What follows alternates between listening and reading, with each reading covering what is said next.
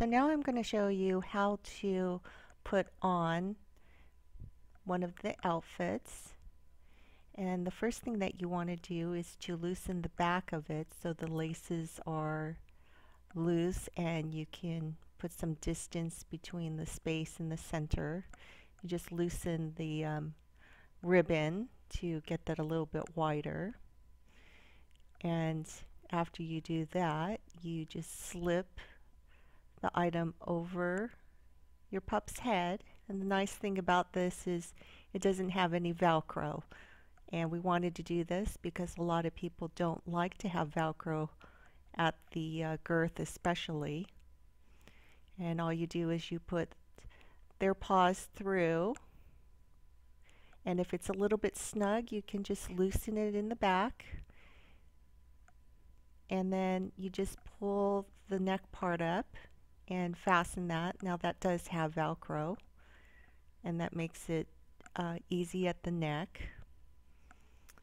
And the next thing you want to do is to take both of the ribbon and hold the bottom and just pull until it gets a little bit tighter, and you can put it any length that you want to, but I like to leave a little bit of space so that you can see the lace up.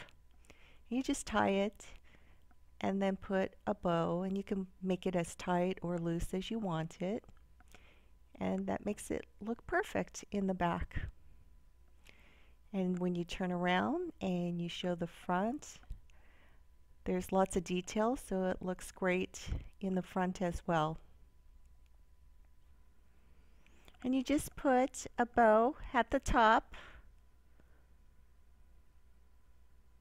like this, and you have a perfect outfit.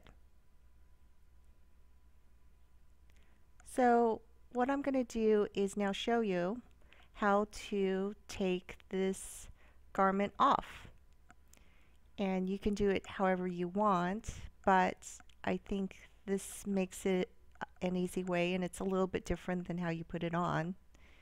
So I just remove the top part and then start loosening up the lacing and the ribbon enough so that Chloe can just walk through it.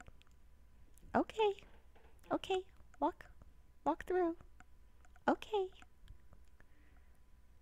And there you go. Go to chloepolkadot.com and subscribe to the newsletter so that you get special offers and discounts. Thanks, and we'll see you soon.